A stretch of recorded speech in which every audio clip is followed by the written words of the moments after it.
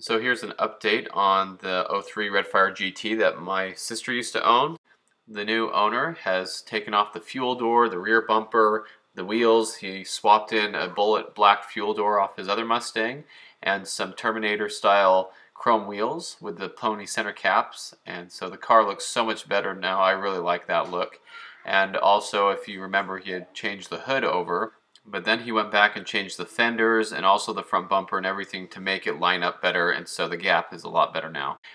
He also added the Mach 1000 audio system from his other Mustang, and that looks really good in there. So this car is definitely coming together and looks really nice. You can see his other front bumper with the chin spoiler and the Mach 1 grill delete on there as well. So definitely looking good.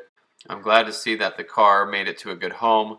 When the car was sold, I didn't know if I'd see it again or what would happen, but he has been keeping in contact with me, and I've been watching his Instagram and his stories, and he's been taking really good care of this GT and giving it a really good home. So I'm really happy to see that. So thanks for watching, everyone. I hope you enjoyed the update on this Redfire '03 Mustang GT, and stay tuned for more Mustang content.